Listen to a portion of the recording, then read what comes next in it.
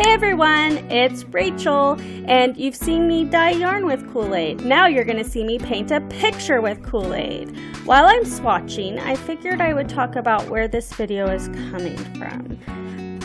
I'm in a Discord chat server thing with a bunch of other YouTube artists, and one of them posted with this idea of doing kind of a open-ended collab where you can use whatever colors you can find, you can paint whatever you want, but it has to be Kool-Aid. And all the links are going to be in the description box below of the person who started it and all that participated in it. I got 11 colors at the store, and I thought I'd swatch them all, kind of get an idea. I did water them down a decent amount to get more of a watercolor feel. I wanted to be able to layer and have all that. And I also, since I did the swatches too close and they're all running together, I just did little squares at the end just to keep them separate and have a really good idea of what the colors look like on their own before I start combining. So here is the whole list of swatches with the Kool-Aid I got. And since I haven't been participating in Mermaid, here's a mermaid picture I've been working on this past week. I'm using whatever multimedia paper I got from Walmart, and I'm just taping it on to my light box. This light box I actually got from a thrift store for $5. So if you're starting out like me, and I mean, I've been collecting some of this stuff for a couple of years and working on art on and off, but I'm really focusing on my art now. And if you're starting out and you don't have a lot of money to invest, going to thrift stores and going on Craigslist, Facebook Marketplace, you can really find a lot of good tools to get you going, so you don't have to invest a lot. And that's kind of what I want to show during my art journey, is you don't have to invest a lot right away. You can build up slowly, you can get secondhand things. But right now I'm just tracing the image that I drew, since the original is really dirty and I wanted clean lines and I wanted to ink over them before I start painting. It's kind of choppy because I cut out a bunch. I didn't realize with the angle until I was done recording that my head is in pretty much everything. So next time I'm gonna do a different angle, so this is not a problem. But yeah, so that's where I am. I'm almost finished with this, and just to like kind of preface before we start painting, is my original SD card decided to die partway through recording, so the first part of my painting is lost, and that's very unfortunate, but oh well, the show must go on. I will keep going and all of that. So as I'm putting this on my board, I have like a wooden clip, like it's not wood, it's not chipboard. I'm trying to think of the right word, but anyway, it's a clipboard. It's what I like to paint on, and it keeps my paintings all nice. So as you see, we jumped to a partially painted picture. Unfortunately, I lost all that, but I really tried to get like a skin tone color, and I did that by mixing lemonade, peach mango, and pink lemonade together for the initial all over skin tone, the lightest one, and then to darken it up for shading and darker skin tones to kind of bring a little bit of depth in here. I added some of the darker pinks, like the watermelon, what is it called? Charcoalberry fin, and I think I did add some cherry a little bit to warm up the face and the shoulders. And for the tail and the bra top thing, I used all the pinks. Pinks and reds for the tail. So pink lemonade, watermelon, charcoalberry fin, cherry, and black cherry were all incorporated in bringing hopefully some shape and depth into what she's wearing. And then I used black cherry and grape for the deeper shadows throughout.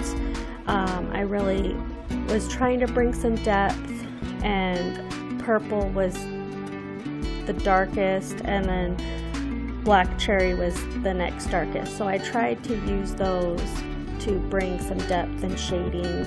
The hair is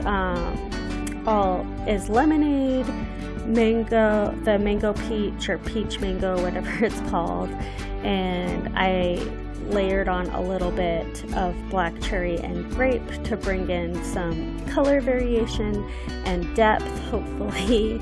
But I feel like I really love this picture, and for the first time drawing a mostly full body, I think I did pretty good. I feel like the torso is too long. I don't know why I keep making torso so long, but you know, it's something to work on in the future. This is my first time actually doing hands, and I spent hours erasing and redrawing these hands, and I really like how they finally turned out. They're not perfect, but you know, I'm at pretty much the beginning of my journey here, and I'm okay with not perfect. We're learning, we're progressing here. And so yeah, I really like this picture. The kind of idea I got behind, I started drawing her, and I wanted some, I didn't want her to look too stagnant. I wanted some kind of direction, and I was like, oh, I should have an arm up, I should, you know, try to provide movement.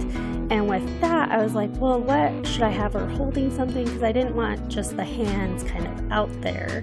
So I thought, oh, well, she could be holding cards or something, and it kind of developed into this kind of fortune teller kind of vibe. So once I drew the cards, I was like, oh, she could be like a fortune teller, she could be holding up tarot cards, which I did not put very much detail into. I hadn't done the research for that, so I just left them shaded and blank.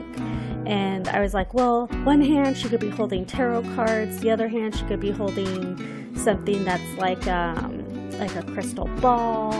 And I don't know why, I don't know if anyone else is like this, but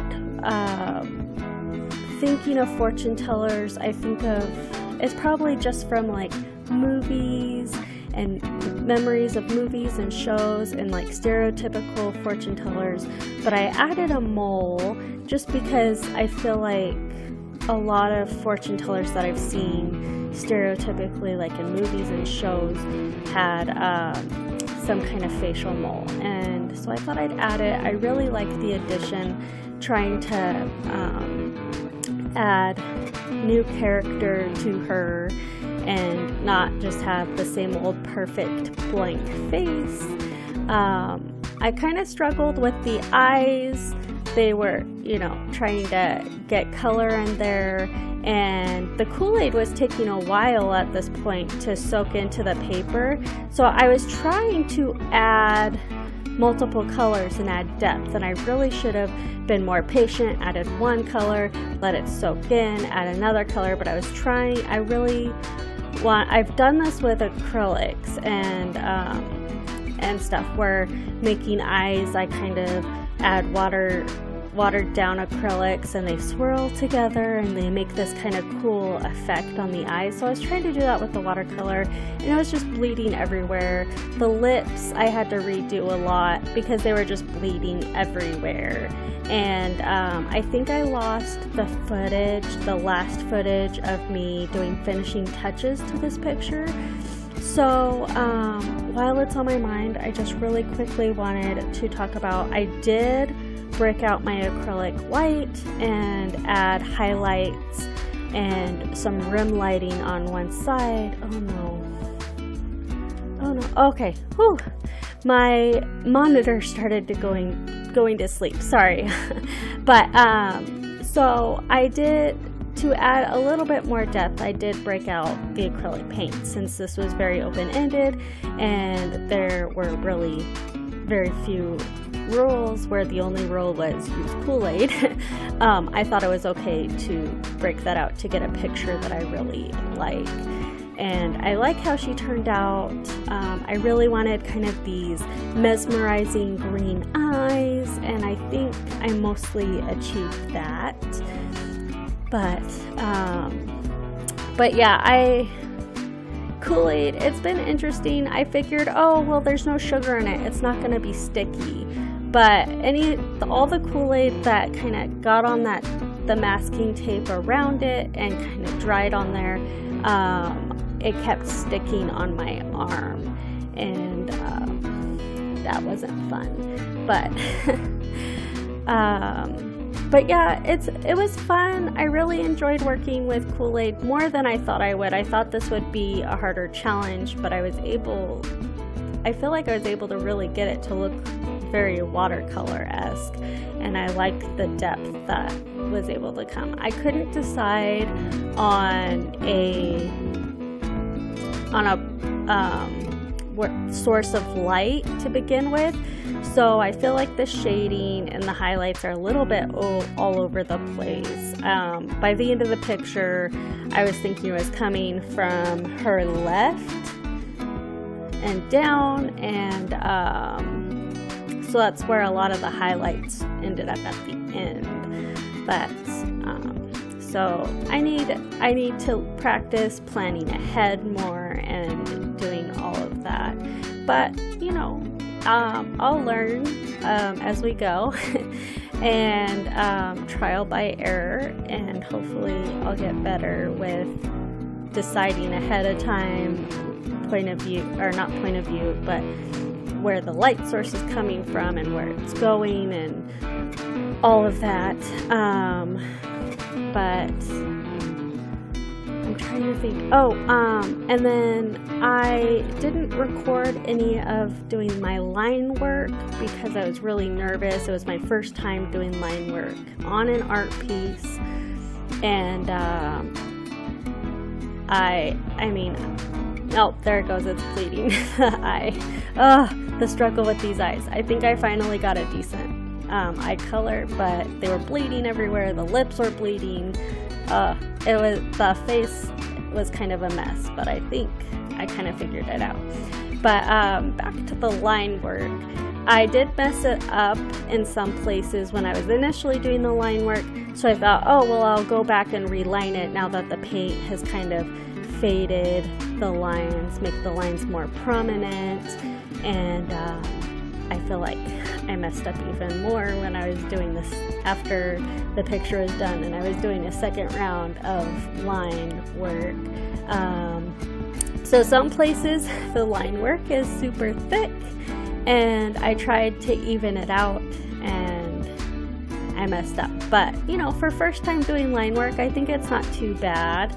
And as time goes, I won't be making as many mistakes. You know, I'll get better and better, I guess is what I'm saying. But I'm trying to think what else I wanted to talk about. So I tried to use as many colors as possible, and I think I used pretty much every color except for orange. I didn't realize that I hadn't touched the orange until we were finished. Okay, so I added a little bit more time, but I'm still going to talk fast. But this is the picture all finished. I'm just taking it off the board. I know the borders are all funky. I'll work on that next time, but I really like how it ended up. I'm sorry I lost all the stuff for the highlights, the footage, but here it is. Thank you for watching, and check out all the other links in the description below, and I'll see you guys next week. Have a good week. Bye!